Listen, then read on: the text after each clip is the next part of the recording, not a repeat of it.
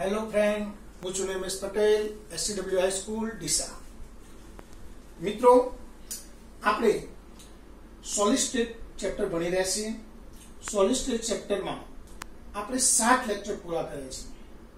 હવે પાઠના અંત તરફ જઈ રહ્યા છીએ, લેક્ચર નંબર 8। આ લેક્ચરમાં આપણે સ્ફટિક અપૂર્ણતા ભણીશું મિત્રો। સ્ફટિક અપૂર્ણતા મિત્રો, આપણે જાણીએ છીએ કે આ સ્ફટિક અપૂર્ણતા છે શું। તો મિત્રો, આપણે જાણીએ છીએ કે સ્ફટિકમય ઘન પદાર્થમાં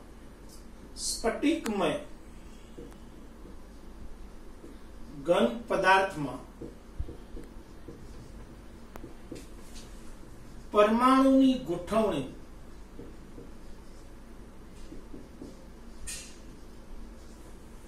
સંપૂર્ણ વ્યવસ્થિત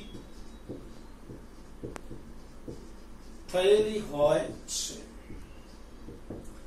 સ્ફટિકમય ઘન પદાર્થમાં પરમાણુની ગોઠવણી સંપૂર્ણ વ્યવસ્થિત થયેલી હોય છે, પરંતુ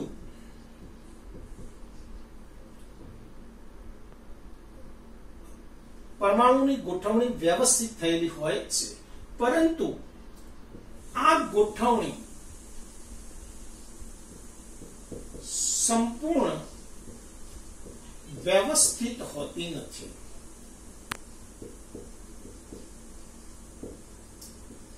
એટલે કે એમાં પરમાણુ થોડા અસ્તવ્યસ્ત ગોઠવાયેલા, થોડા પ્રમાણમાં।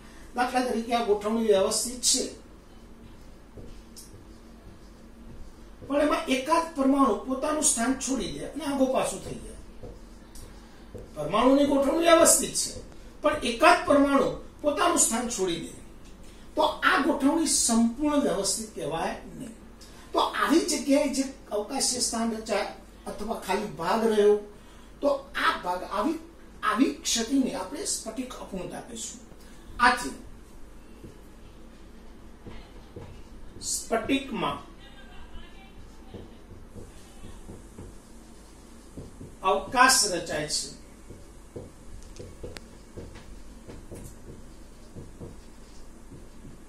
જેને સ્ફટિક અપૂર્ણતા કહે છે। જેથી સ્ફટિકમાં અવકાશ રચાય છે, આથી તેને શું કહેવાય? સ્ફટિક અપૂર્ણતા। મિત્રો, આમ તો સ્ફટિક અપૂર્ણતા ને અવગણી શકાય છે। સ્ફટિકમય ઘનમાં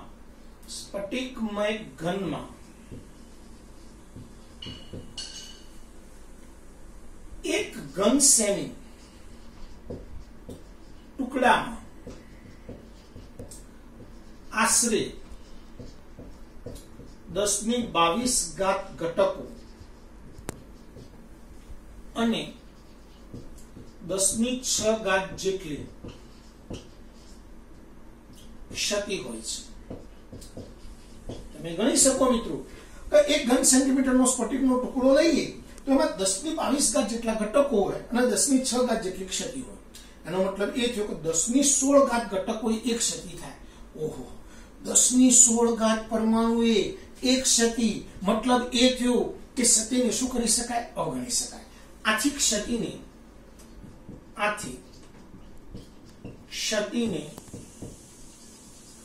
અવગણી શકાય।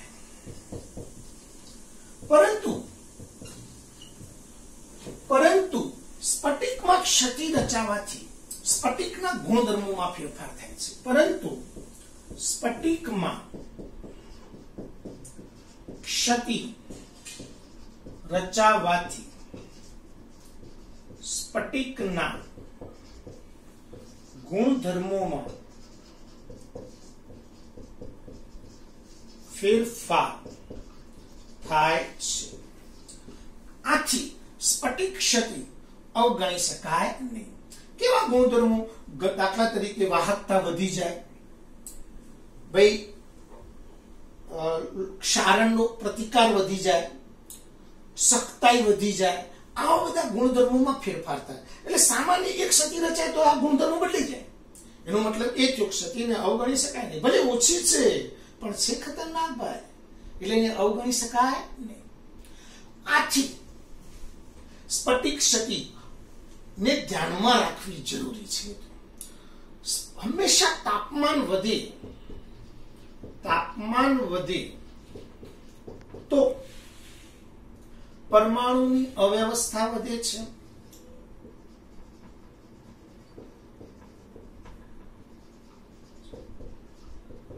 માટે ક્ષતિમાં વધારો થાય છે.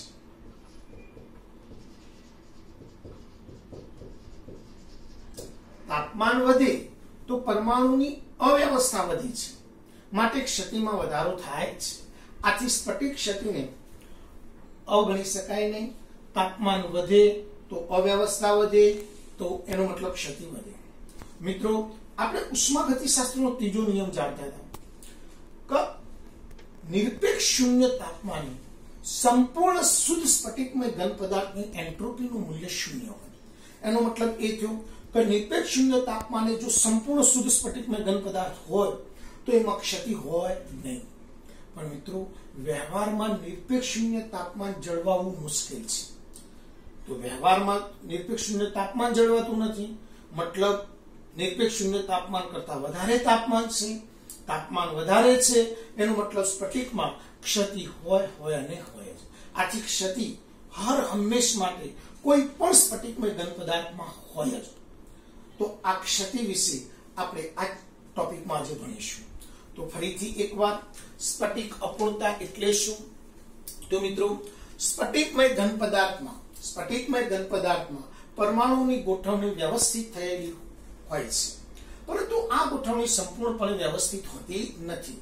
આથી સ્ફટિકમાં અવકાશ રચાય છે, જેને સ્ફટિક ક્ષતિ કહે છે અથવા સ્ફટિક અપૂર્ણતા કહે છે. એક અભ્યાસ મુજબ સ્ફટિકમય ઘન પદાર્થના ટુકડામાં, એક ઘન સેમી ટુકડામાં આશરે 10^22 જેટલી ક્ષતિ હોય, 10^22 જેટલા ઘટકો હોય અને 10^6 જેટલી ક્ષતિ હોય. એનો મતલબ 10^16 ઘટકો એક ક્ષતિ થઈ, ક્ષતિને અવગણી શકાય. પરંતુ સ્ફટિકમાં ક્ષતિ રચાવાથી સ્ફટિકના કેટલાક ગુણધર્મો જેવા કે વાહકતા વધવી, ક્ષારણનો પ્રતિકાર, સખ્તાઈ વગેરેમાં ફેરફાર થાય. આથી સ્ફટિક ક્ષતિને અવગણી શકાય નહીં. તાપમાન વધે તો પરમાણુની અવ્યવસ્થા વધે છે, માટે ક્ષતિમાં વધારો થાય છે. તો મિત્રો, સ્ફટિક હર હંમેશ માટે ઉષ્માગતિશાસ્ત્રના ત્રીજા નિયમ પ્રમાણે સ્ફટિક હર હંમેશ માટે ક્ષતિ ધરાવે. તો આપણે આ ટોપિકમાં સ્ફટિક ક્ષતિઓ વિશે ભણીશું. તો મિત્રો, સ્ફટિક ક્ષતિના મુખ્ય બે પ્રકાર છે.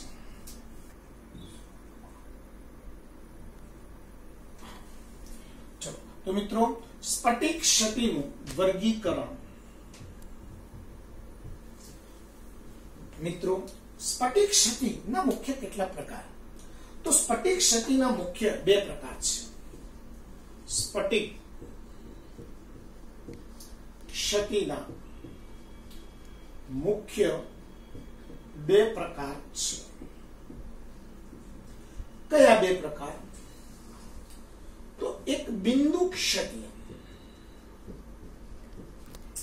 અને બીજી છે રેખા ક્ષતિ. એક છે બિંદુ ક્ષતિ અને બીજી છે રેખા ક્ષતિ. ચલો મિત્રો, બિંદુ ક્ષતિ કોને કહેવાય? બરાબર ધ્યાન આપજો. સ્ફટિકમય ઘન પદાર્થમાં પરમાણુ કે આયનની ગોઠવણીમાં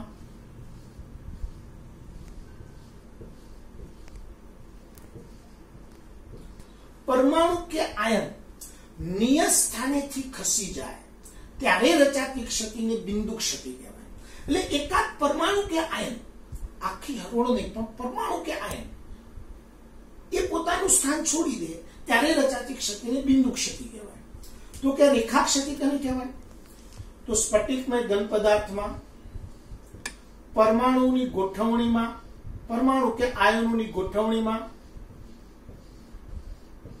આખી હરોળ નિયત સ્થાનેથી ખસે ત્યારે તે રચાતી ક્ષતિને રેખા ક્ષતિ કહેવાય. તો મિત્રો, ફરીથી એક વાત, બિંદુ ક્ષતિ કોને કહેવાય ભાઈ? તો પરમાણુ કે આયન નિયત સ્થાનેથી ખસે તો બિંદુ ક્ષતિ. ભાઈ, રેખા ક્ષતિ કોને કહેવાય? તો પરમાણુ કે આયનની હરોળ નિયત સ્થાનેથી ખસે તો તેને રેખા ક્ષતિ કહે છે. તો ફરીથી એકવાર સ્ફટિક ક્ષતિના મુખ્ય પ્રકારો જણાવો. સ્ફટિક ક્ષતિના મુખ્ય બે પ્રકાર છે, બિંદુ ક્ષતિ, રેખા ક્ષતિ. તો કે બિંદુ ક્ષતિ કોને કહેવાય? તો સ્ફટિકમય ઘન પદાર્થમાં ઘટક કણોની ગોઠવણીમાં પરમાણુ કે આયન નિયત સ્થાનેથી ખસે ત્યારે રચાતી ક્ષતિને બિંદુ ક્ષતિ કહે છે. રેખા ક્ષતિ સ્ફટિકમય ઘન પદાર્થમાં પરમાણુ કે આયનની ગોઠવણીમાં પરમાણુ કે આયનની હરોળ આખી લાઈન નિયત સ્થાનેથી ખસે ત્યારે રચાતી ક્ષતિને રેખા ક્ષતિ કહે છે. મિત્રો, આપણે રેખા ક્ષતિ વિશે ડિટેલ નથી ભણવાની, આપણે ભણવાની છે બિંદુ ક્ષતિ. તો બિંદુ ક્ષતિ ડિટેલમાં આપણે હવે ભણીશું બિંદુ ક્ષતિ. ચલો મિત્રો, તો હવે આપણે ભણીશું બિંદુ ક્ષતિ. બિંદુ ક્ષતિ. બિંદુ ક્ષતિ એટલે શું તેના પ્રકારો જણાવી સમજાવો. તો સ્ફટિકમય ઘન પદાર્થમાં ઘટક કણોની ગોઠવણીમાં પરમાણુ કે આયન નિયત સ્થાનેથી ખસે ત્યારે રચાતી ક્ષતિને બિંદુ ક્ષતિ કહે છે. બિંદુ ક્ષતિના મુખ્ય ત્રણ પ્રકાર છે. બિંદુ ક્ષતિના ત્રણ પ્રકાર છે. તત્વ યોગમિતીય ક્ષતિ,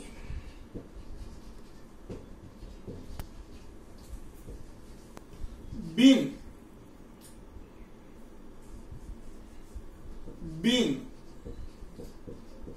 તત્વ યોગ મિતીય ક્ષતિ અને ત્રણ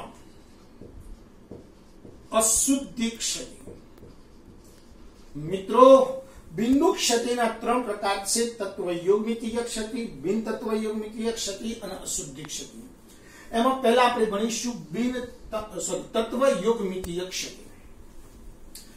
તત્વ યોગમિતીય ક્ષતિ કોને કહેવાય? તો સ્ફટિકમય ઘન પદાર્થમાં ક્ષતિ રચાવા છતાં તત્વ યોગમિતીય પ્રમાણ જળવાઈ રહે. સ્ફટિકમય ઘન પદાર્થમાં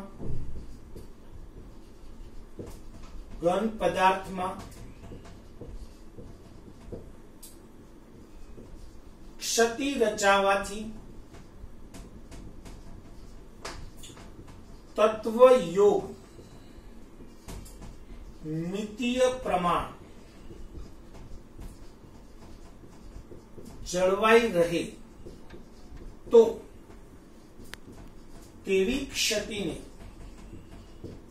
તત્વ યોગમિતીય ક્ષતિ કહે છે. ભાઈ, તત્વ યોગમિતીય પ્રમાણ જળવાઈ રહે એટલે શું? દાખલા તરીકે આ NaCl નો ટુકડો છે.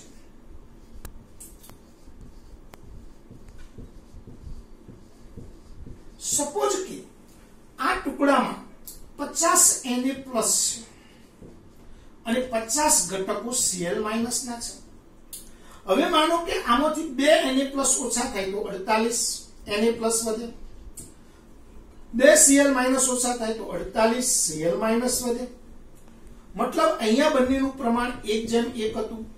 અહીંયા ક્ષતિ રચાઈ, બંને ઘટકો દૂર થયા છતાં પણ પ્રમાણ 1:1 રહે છે. તો આવી ક્ષતિને તત્વ યોગમિતીય ક્ષતિ કહેવાય. મિત્રો, સ્ફટિકમય ઘન પદાર્થમાં ક્ષતિ રચાવાથી તત્વ યોગમિતીય પ્રમાણ જળવાઈ રહે તો તેવી ક્ષતિને તત્વ યોગમિતીય ક્ષતિ કહે છે. મિત્રો, તત્વ યોગમિતીય ક્ષતિ ને ઉષ્માગતિકીય ક્ષતિ તરીકે પણ ઓળખવામાં આવે છે. આ જોરદાર યાદ રાખવા જેવું પોઈન્ટ છે. મિત્રો, ધ્યાન આપજો. આ ક્ષતિને ઉષ્માગતિકીય ક્ષતિ પણ કહે છે. આ ક્ષતિને આંતરિક ક્ષતિ પણ કહે છે. આ ક્ષતિને આંતરિક ક્ષતિ પણ કહે છે. એનો મતલબ એ થયો કે તત્વયોગમિતીય ક્ષતિના મુખ્ય તત્વયોગમિતીય ક્ષતિને બીજા કયા કયા નામે ઓળખાય? તો તત્વયોગમિતીય ક્ષતિને ઉષ્માગતિકીય ક્ષતિ પણ કહેવાય અને આંતરિક ક્ષતિ પણ કહેવાય. મિત્રો, તત્વયોગમિતીય ક્ષતિ બે પ્રકારના ઘન પદાર્થમાં જોવા મળે. બિન આયનીય ઘનમાં પણ જોવા મળે અને આયનીય ઘનમાં પણ જોવા મળે. દાખલા તરીકે નેપ્થેલિનનો ટુકડો લો તો નેપ્થેલિનનો સ્ફટિક લીધો તો નેપ્થેલિનનો સ્ફટિક એ બિન આયનીય ઘન કહેવાય. પણ NaCl નો ટુકડો લો તો NaCl એ આયોનિક ઘન છે. તો આયોનિક ઘનમાં પણ તત્વ યુગ્મિતીય ક્ષતિ હોય, બિન આયનીય ઘનમાં પણ તત્વ યુગ્મિતીય ક્ષતિ હોય. તો પહેલા આપણે ભણીશું બિન આયનીય ઘનમાં તત્વ યુગ્મિતીય ક્ષતિ. જોરદાર કોન્સેપ્ટ છે મિત્રો, જરા ધ્યાન આપજો, બહુ મજા આવશે. બિન આયનીય ઘનમાં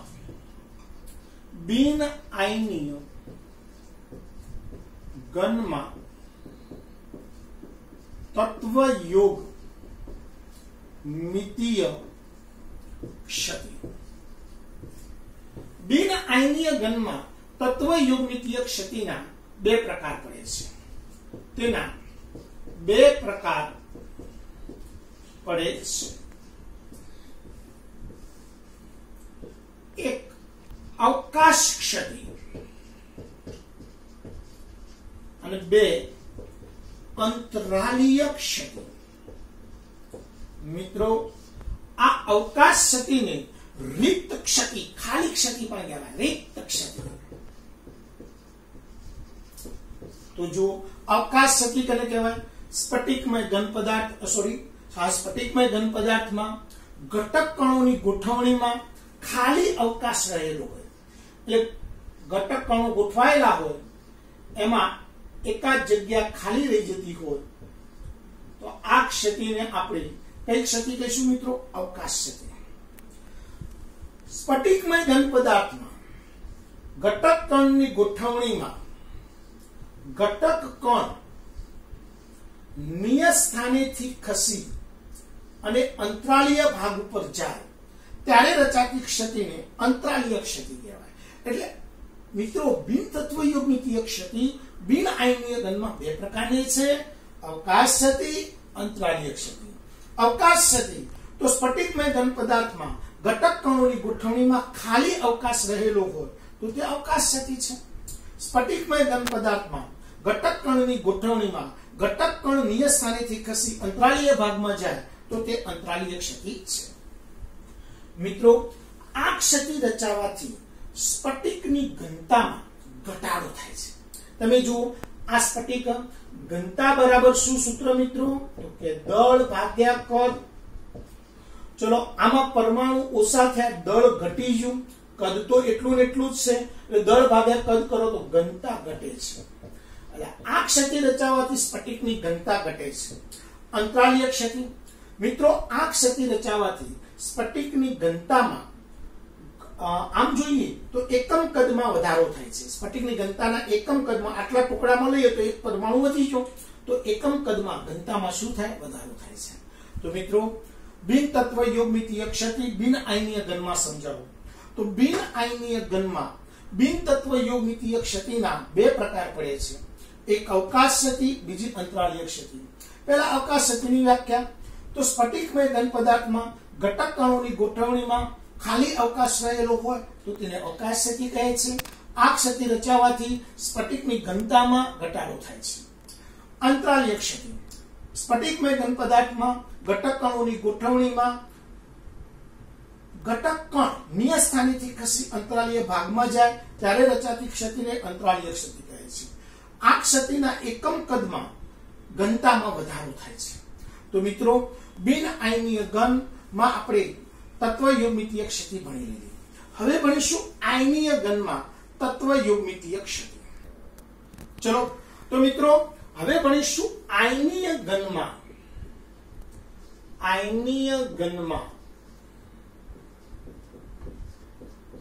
તત્વ યુગ્મિતીય ક્ષતિ. મિત્રો, જોરદાર ટોપિક છે. આયનીય ઘનમાં તત્વ યુગ્મિતીય ક્ષતિ.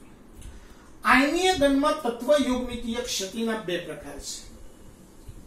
તેના બે પ્રકાર છે: એક શોટકી ક્ષતિ અને બે ફ્રેન્કલ ક્ષતિ. મિત્રો પરફેક્ટલી ધ્યાન આપજો. બિન આયનીય ઘનમાં તત્વયુગ્મિતીય ક્ષતિ સમજાવો તો બિન આયનીય ઘનમાં બે પ્રકાર પડે છે, અવકાશ અને અંતરાલીય. તમને કે આયનીય ઘનમાં તત્વયુગ્મિતીય ક્ષતિ સમજાવો તો આયનીય ઘનમાં તત્વયુગ્મિતીય ક્ષતિના બે પ્રકાર પડે છે, શોટકી ક્ષતિ અને ફ્રેન્કલ ક્ષતિ. મિત્રો આ બંને ક્ષતિ આપણે તફાવત સ્વરૂપમાં શીખી લઈએ. શોટકી ક્ષતિ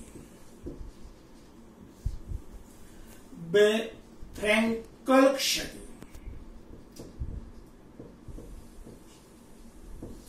પરફેક્ટલી અહીંયા ધ્યાન આપજો મિત્રો, બહુ જોરદાર ટોપિક છે. શોટકી ક્ષતિ અને બીજી છે ફ્રેન્કલ ક્ષતિ. ભાઈ પહેલા તો શોટકી ક્ષતિ, તો આ ક્ષતિ આયોનિક ઘનમાં જોવા મળે છે. તો ફ્રેન્કલ ક્ષતિ, આ ક્ષતિ પણ આયોનિક ઘનમાં જોવા મળે છે. શોટકી ક્ષતિની વ્યાખ્યા: આયોનિક ઘન સ્ફટિકમાં આયનોની ગોઠવણીમાં ધન આયન અને ઋણ આયન નિયત સ્થાનેથી ખસી સ્ફટિકમાં અવકાશ રચે તો આ ક્ષતિને શોટકી ક્ષતિ કહેવાય. આ ક્ષતિમાં હંમેશા શોટકી યુગ્મ રચાય છે. જોજો વ્યાખ્યા: આયોનિક ઘન સ્ફટિકમાં ધન આયન, ઋણ આયન, ધન આયન, ઋણ આયન, ધન આયન, ઋણ આયન, ધન આયન, ઋણ આયન, ધન આયન, ઋણ આયન, ધન આયન, ઋણ આયન, ધન આયન, ઋણ આયન, ધન આયન, ઋણ આયન. ચલો હવે આયોનિક ઘન સ્ફટિકમાં એક ધન આયન અને સાથે સાથે એક ઋણ આયન નિયત સ્થાનેથી ખસી જાય. તો અહીંયા એક ધન અને એક ઋણ આયન ખસી ગયું એટલે એક યુગ્મ રચાયું. ધન આયન અને ઋણ આયન સાથેનું યુગ્મ એટલે આપણે એને શોટકી યુગ્મ કહેવાય. તો હર હંમેશ માટે જો આયોનિક ઘન સ્ફટિકમાં ધન આયન અને ઋણ આયન નિયત સ્થાનેથી ખસી સ્ફટિકની બહાર નીકળી જાય ત્યારે રચાતી ક્ષતિને શોટકી ક્ષતિ કહે છે. આ ક્ષતિ હંમેશા શોટકી યુગ્મ રચે છે. હવે જો આયોનિક ઘન ફ્રેન્કલ ક્ષતિ, મિત્રો ફ્રેન્કલ ક્ષતિમાં ધન આયન, ઋણ આયન, ધન આયન, ઋણ આયન, ધન આયન, ઋણ આયન, ધન આયન, ધન આયન. ચલો આમાં એકાદ ધન આયન પોતાના નિયત સ્થાનેથી ખસી સ્ફટિકના અંતરાલીય ભાગમાં જતો રહે. આમાં ધન આયન ઋણ આયન કરતા ખૂબ નાનો હોય છે. આથી ધન આયન નિયત સ્થાનેથી ખસી સ્ફટિકના અંતરાલીય ભાગમાં જાય ત્યારે રચાતી ક્ષતિને ફ્રેન્કલ ક્ષતિ કહે છે. તો ફરીથી એકવાર આયોનિક ઘન સ્ફટિકમાં ધન આયન નિયત સ્થાનેથી ખસી સ્ફટિકના અંતરાલીય ભાગમાં જાય ત્યારે રચાતી ક્ષતિને ફ્રેન્કલ ક્ષતિ કહે છે. શોટકી ક્ષતિ: ધન આયન અને ઋણ આયન સ્ફટિકની બહાર નીકળી જાય એટલે આમાં હંમેશા શોટકી યુગ્મ રચાય. આમાં યુગ્મ ના હોય કારણ કે આયન બહાર નથી નીકળતું, ખસી જાય. જુઓ મિત્રો, બે આ ક્ષતિ કેવા ધન આયન, કેવા આયોનિક ઘન સ્ફટિકમાં હોય તો ધન આયન અને ઋણ આયનના કદમાં મોટો તફાવત ન હોય. એટલે ધન આયન અને ઋણ આયનના કદ લગભગ સમાન હોય. ધન આયન અને ઋણ આયન ના કદ લગભગ સમાન હોય તેવા સ્ફટિકમાં આ ક્ષતિ રચાય છે. ચલો ધન આયન અને ઋણ આયનના કદમાં મોટો તફાવત હોય. ધન આયન અને ઋણ આયન ના કદમાં મોટો તફાવત હોય ત્યારે આ ક્ષતિ રચાય છે, ફ્રેન્કલ ક્ષતિ. મિત્રો NaCl, KCl, AgCl, AgBr વગેરેમાં આ પ્રકારની ક્ષતિ રચાય છે. ચલો આમાં ઉદાહરણ લઈએ તો AGI, LII, ZNS, AGBR વગેરેમાં આ પ્રકારની ક્ષતિ રચાય છે. ઓહો કે સાહેબ આ AGBR તો બેમો AGBR બહુ જોરદાર સ્ફટિક છે. એમાં બંને પ્રકારની ક્ષતિ શક્ય જોવા મળે છે. શોર્ટકી ક્ષતિ પણ જોવા મળે છે, ફ્રેન્કલ ક્ષતિ પણ જોવા મળે છે. મોસ્ટ MCQ છે, ધ્યાન આપજો કે કયો સ્ફટિક શોર્ટકી અને ફ્રેન્કલ બંને ક્ષતિ ધરાવે છે તો AGBR. આ સિવાય બીજા બાકીના બંનેના ઉદાહરણ પરફેક્ટલી તમારે યાદ રાખવા પડે. હા, આ ક્ષતિ રચાતી હોય ત્યારે ધન આયનનો સંવર્ગાંક ઊંચો, ધન આયનનો સંવર્ગાંક ઊંચો 6 કે 8 હોય છે. આ ક્ષતિ રચાતી હોય ત્યારે ધન આયનનો સંવર્ગાંક નીચો 4 કે 6 હોય છે. ભાઈ આ ક્ષતિ રચાય તો ધન આયનનો સંવર્ગાંક ઊંચો 6 કે 8 હોય છે. આ ક્ષતિ રચાય ત્યારે ધન આયનનો સંવર્ગાંક નીચો 4 કે 6 હોય છે. મિત્રો જરા પરફેક્ટલી અહીંયા ધ્યાન આપજો.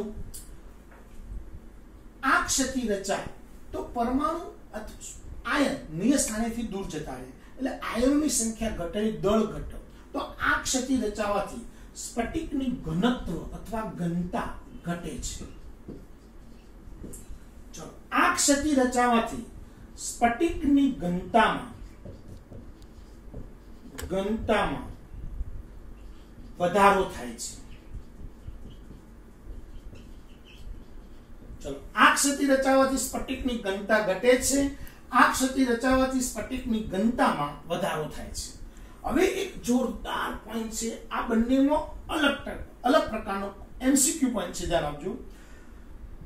ભાઈ શોર્ટકી ક્ષતિ કેટલી રચાતી હોય તો એક અભ્યાસ મુજબ એક ઘન સેમી ટુકડામાં 1022 જેટલા આયનો હોય છે અને 10⁶ જેટલા શોર્ટકી યુગ્મ રચાય છે.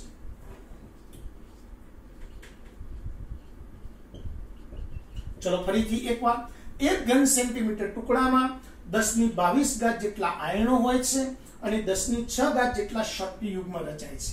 આનો અર્થ એમ થયો કે 10⁶ આયનોએ 10⁻16 આયનોએ એક શોર્ટકી યુગ્મ રચાય. તો આ MCQ પોઈન્ટ જરા ધ્યાનમાં રાખજો. આ ક્ષતિ રચાય ત્યારે ધન આયન અંતરાલીય સ્થાનમાં જાય, બીજા ધન આયનની નજીક આવે. ધન વચ્ચે અપાકર્ષણ બળ વધે. ભાઈ વીજભારિત ઘટકો વચ્ચેના અપાકર્ષણ બળની માત્રાને ડાઇલેક્ટ્રિક અચળાંક કહેવાય. તો આ ક્ષતિ રચાવાથી ડાઇલેક્ટ્રિક અચળાંકમાં વધારો થાય છે. ડાઇલેક્ટ્રિક અચળાંકમાં વધારો થાય છે. તો મિત્રો જુઓ, આયોનિક ઘનમાં તત્વયોગમિતીય ક્ષતિ સમજાવો. આયોનિક ઘનમાં તત્વયોગમિતીય ક્ષતિના બે પ્રકાર પડે છે, શોર્ટકી ક્ષતિ, ફ્રેન્કલ ક્ષતિ. શોર્ટકી ક્ષતિ આયોનિક ઘનમાં જોવા મળે, ફ્રેન્કલ ક્ષતિ પણ આયોનિક ઘનમાં જોવા મળે. શોર્ટકી ક્ષતિની વ્યાખ્યા તો આયોનિક ઘન સ્ફટિકમાં ધન આયન કે ઋણ આયન નિયત સ્થાનેથી ખસી સ્ફટિકની બહાર નીકળી જાય ત્યારે રચાતી ક્ષતિને શોર્ટકી ક્ષતિ કહે છે. આયોનિક ઘન સ્ફટિકમાં ધન આયન નિયત સ્થાનેથી ખસી અંતરાલીય ભાગમાં જાય ત્યારે રચાતી ક્ષતિને ફ્રેન્કલ ક્ષતિ કહે છે. ભાઈ આ ક્ષતિ રચાતી હોય તેવા સ્ફટિકમાં ધન આયન અને ઋણ આયનના કદ લગભગ સમાન હોય છે. આ ક્ષતિ રચાતી હોય તેવા સ્ફટિકમાં ધન આયન અને ઋણ આયનના કદમાં મોટો તફાવત હોય છે.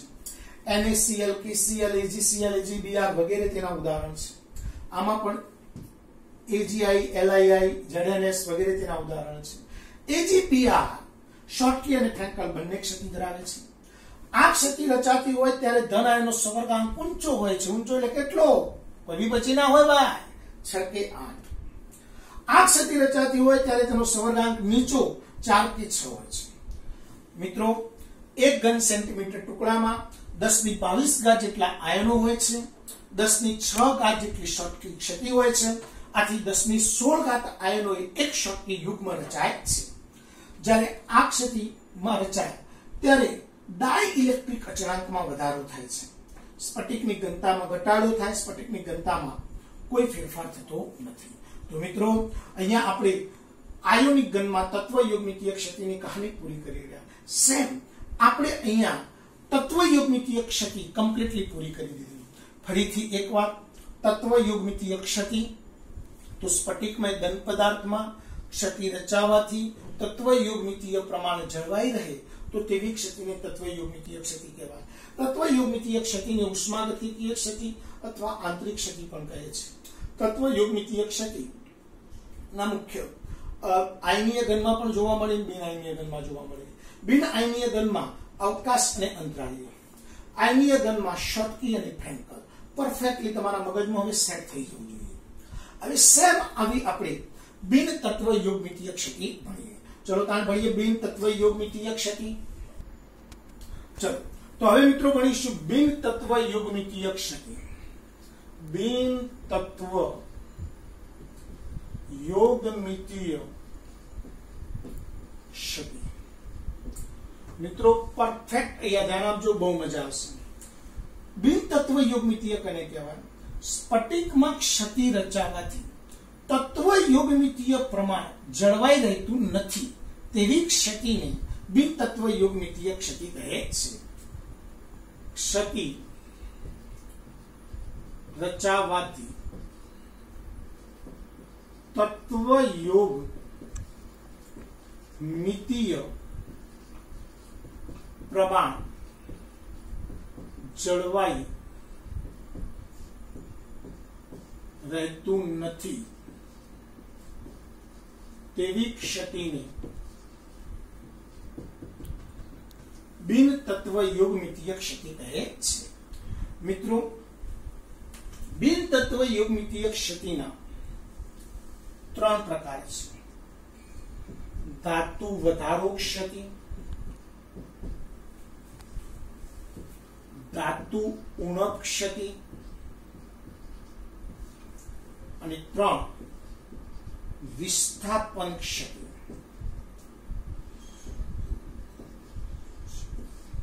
મિત્રો ધાતુ વધારો ક્ષતિ ના 2 પ્રકાર છે। ઋણ આયન અથવા એન આયન કો અથવા ઋણ આયન કો બંને એક જ, બરાબર સમજી લેજો। ઋણ આયનના અવકાશીય સ્થાનને લીધે રચાતી ધાતુ વધારો ક્ષતિ, ઋણ આયનના અવકાશીય સ્થાનને લીધે રચાતી ધાતુ વધારો ક્ષતિ, ધન આયનના અંતરાલીય સ્થાનને લીધે રચાતી ધાતુ વધારો ક્ષતિ। તો ધાતુ વધારો ક્ષતિના 2 પ્રકાર પડ્યા મિત્રો। ઋણ આયનના અવકાશીય સ્થાનને લીધે રચાતી ધાતુ વધારો ક્ષતિ, ધન આયનના અંતરાલીય સ્થાનને લીધે રચાતી ધાતુ વધારો ક્ષતિ। ચલો ઋણ આયનના અવકાશીય સ્થાનને લીધે રચાતી ધાતુ વધારો ક્ષતિ આપણે ભણીએ, પરફેક્ટલી સમજી લેજો। NaCl ના સ્ફટિકને આ Na+Cl- Na+Cl- Na+Cl- Na+, ચાલો આ NaCl ના સ્ફટિકને સોડિયમની બાષ્પમાં ગરમ કરવામાં આવે। શેમાં ગરમ કર્યો ભાઈ? સોડિયમની બાષ્પમાં। હવે સોડિયમ પરમાણુ જ્યારે ગરમ થાય ત્યારે તે ઇલેક્ટ્રોન ગુમાવી દે, એટલે 2 ઘટકો બને Na+ અને E-, કારણ કે ઇલેક્ટ્રોન છૂટો પડી ગયો, Na+, E-। તો જુઓ NaCl ના સ્ફટિકને સોડિયમની બાષ્પમાં ગરમ કરવામાં આવે ત્યારે સ્ફટિકની સપાટી ઉપર Na+ આયનો ગોઠવાય છે। આથી સ્ફટિકમાં રહેલા ઋણ આયનો આ Na+ તરફ આકર્ષાય. એક ઋણ આયન ખસી ગયો, બહાર નીકળી ગયો. આ બીજો ઋણ આયન ખસીને બહાર નીકળી ગયો. ત્રીજો ઋણ આયન ખસીને બહાર નીકળી ગયો. ચોથો ઋણ આયન ખસીને બહાર. એટલે ઋણ આયનો સ્ફટિકની અંદરથી બહાર નીકળી જાય. આ ખાલી જગ્યા ઉપર સોડિયમમાંથી મુક્ત થયેલા ઇલેક્ટ્રોન ગોઠવાય.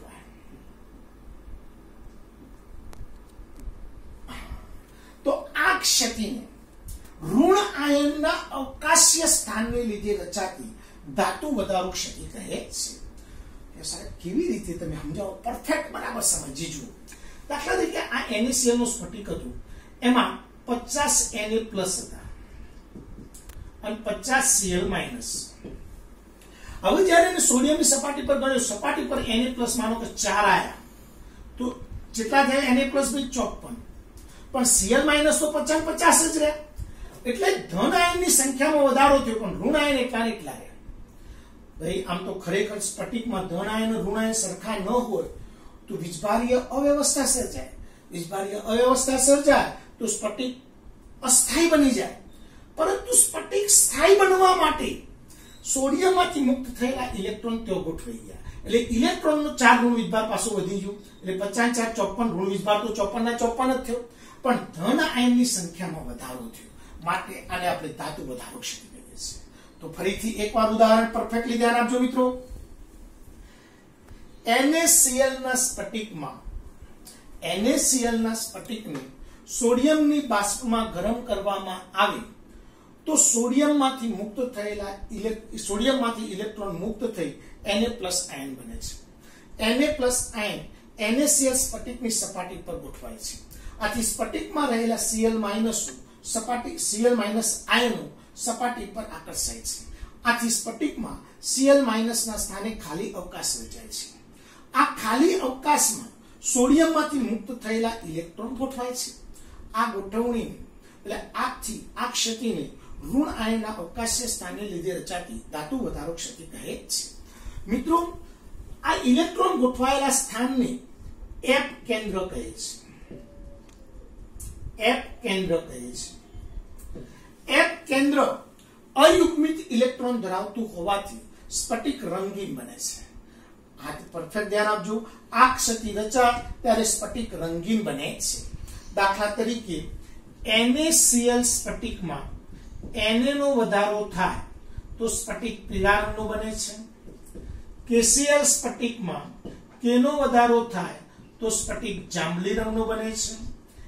LiCl માં Li નો વધારો થાય તો સ્ફટિક ગુલાબી રંગનો બને છે. આહા, ચલો ફરીથી એકવાર. ઋણ આયનના અવકાશીય સ્થાનને લીધે રચાતી ધાતુ વધારો ક્ષતિ. NaCl ના સ્ફટિકને સોડિયમની બાષ્પમાં ગરમ કરવામાં આવે તો સોડિયમ પરમાણુ ઇલેક્ટ્રોન ગુમાવી Na+ આયન બનાવે છે. આ Na+ આયનો NaCl સ્ફટિકની સપાટી પર ગોઠવાય છે. આથી સ્ફટિકમાં રહેલા Cl- આયનો સપાટી પર આકર્ષાય છે. Cl- આયનોના સ્થાને ખાલી અવકાશ રચાય છે. આ ખાલી અવકાશમાં સોડિયમમાંથી મુક્ત થયેલા ઇલેક્ટ્રોન ગોઠવાય છે. આથી આ ક્ષતિને ઋણ આયનના અવકાશીય સ્થાનને લીધે રચાતી ધાતુ વધારો ક્ષતિ કહે છે. આ સ્થાનને એપ કેન્દ્ર કહે છે. આ સ્થાનને શું કહીશું મિત્રો? એપ કેન્દ્ર. એપ કેન્દ્ર અયુગ્મિત ઇલેક્ટ્રોન ધરાવતો હોવાથી સંક્રાંતિ થાય છે, માટે સ્ફટિક રંગીન બને છે. દાખલા તરીકે NaCl માં Na નો વધારો થાય, સ્ફટિક પીળા રંગનો બને છે. KCl માં K નો વધારો થાય, સ્ફટિક જાંબલી રંગનો બને છે. LiCl માં Li નો વધારો થાય તો સ્ફટિક ગુલાબી રંગનો બને છે. સેમ આવીને આવી ધન આયનના અંતરાલીય સ્થાનને લીધે રચાતી ધાતુ વધારો ક્ષતિ. મિત્રો ZnO સ્ફટિક સફેદ રંગનો છે.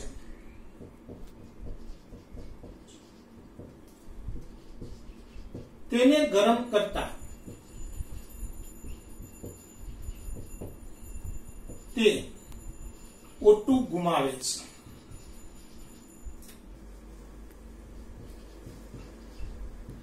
આથી સ્ફટિકમાં Zn+2 આયનમાં વધારો થાય છે. દાખલા તરીકે જોજો મિત્રો, આ ZnO સ્ફટિક છે, એને ગરમ કરો, Zn+2 +1/2 O2 +2 ઇલેક્ટ્રોન. મિત્રો આ O2 દૂર થવાથી Zn+2 ની સંખ્યામાં વધારો થયો. મિત્રો અહીંયા બરાબર ધ્યાન આપજો, બધા ઓક્સિજન દૂર નહીં થતા, અમુક ઓક્સિજન દૂર થાય એથી Zn+2 ની સંખ્યામાં વધારો થાય. હવે મિત્રો અહીંયા ખાસ ધ્યાન આપજો, Zn+2 આયનની સંખ્યા વધતી હોવાથી સ્ફટિકને Zn1+xO વડે દર્શાવાય.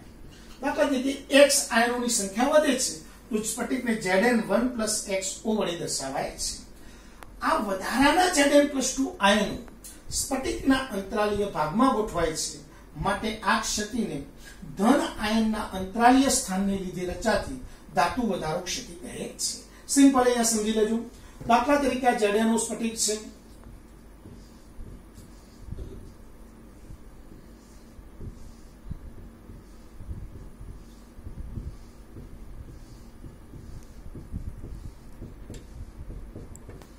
ચલો હવે અહીંયા આને ગરમ કરવામાં આવે તો Zn+2 આયનો માનો કે અહીંયા પોતાનું સ્થાન છોડી દીધું, સોરી ઓક્સિજને પોતાનું સ્થાન છોડી દીધું, આ બીજા ઓક્સિજને પોતાનું સ્થાન છોડી દીધું, એટલે Zn+2 ની સંખ્યા વધી છે. તો આ Zn+2 પોતાનું સ્થાન છોડી અને પાછા અંતરાલીય ભાગમાં જતા રહેશે. આ પોતાનું સ્થાન છોડી પાછા અંતરાલીય ભાગમાં જતા રહે તો આ ક્ષતિ રચાય એને આપણે શું કહીશું? ધાતુ ધન આયનના અંતરાલીય સ્થાનને લીધે રચાતી ધાતુ વધારો ક્ષતિ.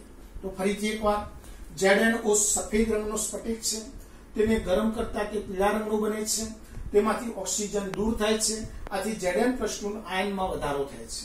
ZnO ગરમ કરો, Zn+2 1/2 ઇલેક્ટ્રોન. Zn+2 આયન ની સંખ્યા વધતી હોવાથી તેને Zn1+xO વડે પણ દર્શાવાય છે. વધારાના Zn+2 આયનો સ્ફટિકના અંતરાલીય ભાગમાં ગોઠવાય છે, આથી આ ક્ષતિને ધન આયનના અંતરાલીય સ્થાનને લીધે રચાતી ધાતુ વધારો ક્ષતિ કહે છે. મિત્રો સેમ આવી ક્ષતિ ધાતુ ઉણપ ક્ષતિ છે અને પછી છે વિસ્થાપન ક્ષતિ. ધાતુ ઉણપ ક્ષતિ કેટલાક સ્ફટિકમાં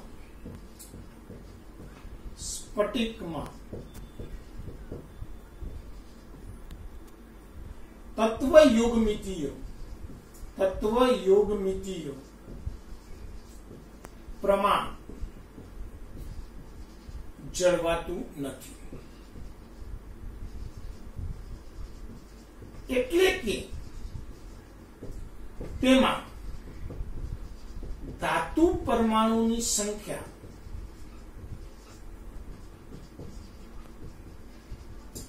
ઓછી હોય છે. આવી ક્ષતિને ધાતુ ઉણપ ક્ષતિ કહે છે. દાખલા તરીકે FeO સ્ફટિક, તો FeO સ્ફટિકમાં એક્ઝેક્ટ Fe અને O પરમાણુનું Fe અને O આયનોની સંખ્યા સરખી નથી હોતી. આથી FeO સ્ફટિકમાં Fe 0.93 O થી Fe 0.96 O સુધીની ક્ષતિ જોવા મળે છે. એટલે કે Fe ના પરમાણુ ઓક્સિજન કરતા 0.93, ઓક્સિજન 1 હોય તો Fe 0.93, મતલબ ઓક્સિજન 100 હોય તો Fe પરમાણુ 93 હોય. એટલે Fe ની સંખ્યા ઓક્સિજન કરતા ઓછી છે. આવી ક્ષતિને ધાતુ ઉણપ ક્ષતિ કહે છે. કે સાહેબ જો Fe પરમાણુની સંખ્યા ઓછી હોય તો સ્ફટિકમાં વીજભારીય તટસ્થતા જળવાય નહીં. દાખલા તરીકે Fe+2 +2 O -2, તો આનો ડબલ કરીએ તો 93 ના ડબલ કરો, 3 દુ 6 186 થાય અને અહીંયા માઈનસ વીજભાર 200 થાય, તો -200 + 186 વીજભાર 0 ના થાય, વીજભાર 0 ના થાય, સ્ફટિક અસ્થાયી બને. આથી સ્ફટિકની વિદ્યુતીય તટસ્થતા જાળવવા માટે Fe+2 આયનને બદલે સ્ફટિકમાં કેટલાક Fe+3 આયનો હોય છે. એટલે કેટલાક Fe+2 આયનોને બદલે કેટલાક Fe+3 આયનો હોય, આથી સ્ફટિકની વિદ્યુતીય તટસ્થતા જળવાઈ રહે. તો આ થઈ ધાતુ ઉણપ ક્ષતિ. વિસ્થાપન ક્ષતિ તો એક ધાતુ સ્ફટિકની ગોઠવણીમાં અન્ય ધાતુ પરમાણુ ગોઠવાય તો તે ધાતુ પરમાણુનું વિસ્થાપન કરે છે. આવી ક્ષતિને વિસ્થાપનીય ક્ષતિ કહે છે. મિશ્ર ધાતુ એ વિસ્થાપનીય ક્ષતિનું ઉદાહરણ છે. મિશ્ર ધાતુ દાખલા તરીકે એજીનો સ્ફટિક છે, એજીના પરમાણુ છે બધા, Cu ગોઠવાય, Cu ના પરમાણુ છે. હવે આ એજીની નજીક Cu આવેલી એજીના પરમાણુનું વિસ્થાપન થઈ Cu ના પરમાણુ ગોઠવાય તો આ જે ક્ષતિ રચાય એને કઈ ક્ષતિ કહેવાય? વિસ્થાપન ક્ષતિ. તો મિત્રો મિશ્ર ધાતુ એક વિસ્થાપન ક્ષતિ છે. તો બહુ મસ્ત વાત હોય ભાઈ. તત્વ યોગમિતીય ક્ષતિ. તત્વ યોગમિતીય ક્ષતિના મુખ્ય બે પ્રકાર છે. ધાતુ વધારો, મુખ્ય ત્રણ પ્રકાર છે: ધાતુ વધારો, ધાતુ ઉણપ, વિસ્થાપન. ધાતુ વધારોના બે પ્રકાર: ઋણ આયનના અવકાશીય સ્થાનને લીધે રચાતી ધાતુ વધારો ક્ષતિ, ધન આયનના અંતરાલીય સ્થાનને લીધે રચાતી ધાતુ વધારો ક્ષતિ. ભાઈ ધાતુ ઉણપ ક્ષતિ. તો ધાતુ ઉણપ ક્ષતિ તો ધાતુ પરમાણુની સંખ્યા ઓછી હોય તો ધાતુ ઉણપ ક્ષતિ. બે ધાતુઓ મિશ્ર કરો તો વિસ્થાપન ક્ષતિ. તો ભિન્ન તત્વ યોગમિતીય ક્ષતિની કહાની અહીંયા મિત્રો પૂરી કરીએ છીએ. હવે આપણે અશુદ્ધિ ક્ષતિ ભણવાની છે. કાલના એક લેક્ચરમાં ભણીશું. કાલના લેક્ચરમાં આખી બધી ક્ષતિનું પાછું પુનરાવર્તન કરીશું અને અશુદ્ધિ ક્ષતિ પોઈન્ટ ભણી લઈશું. મિત્રો મારી સાથે સાથે તૈયાર કરતા રહેજો. દરરોજે દરરોજ પેમ્ફલેટમાંથી તમે પ્રશ્નો લખતા રહેજો અને પેમ્ફલેટમાંથી ચોપડો બનાવતા રહેજો. તો તમને ભણવાની મજા આવશે. ખાલી લેક્ચર જોવાથી ક્યારે આવડી જતું નથી. ખુદની મહેનત હોય, ખુદ તાકાતથી ભણતા હોય તો આપણને આવડે. એના માટે તમારે ખુદને જાગૃત બનવું જ પડશે મિત્રો. આ મહામારી સામે લડવા માટે આપણે સજ્જ થવું જ પડશે. કારણ કે આ વખતે લગભગ સિલેબસમાં ઘણા બધા પાછળ છીએ. તો તમે તમારી જાતે જેટલા એક્ટિવ વધારે રહેશો એટલું કામ મજબૂત થશે. તમારી જાતે દરરોજે દરરોજ એક લેક્ચર ફરજિયાત જોવાનું. જે લેક્ચર જોવો છો એનું પેમ્ફલેટ ફરજિયાત બનાવી દેવાનું. આમ કરતા કરતા હવે આપણે 8 લેક્ચર પૂરા કરી રહ્યા છીએ. હવે આપણે 2 લેક્ચરમાં ચેપ્ટર પૂરું કરી દઈશું. હા, ત્યાં સુધીમાં તમારો ચોપડો કમ્પ્લીટ બની જવો જોઈએ. તો મિત્રો જો મારું લેક્ચર ગમે તો મને વધુમાં વધુ શેર કરજો અને સબસ્ક્રાઇબ કરજો. જય હિન્દ, જય ભારત.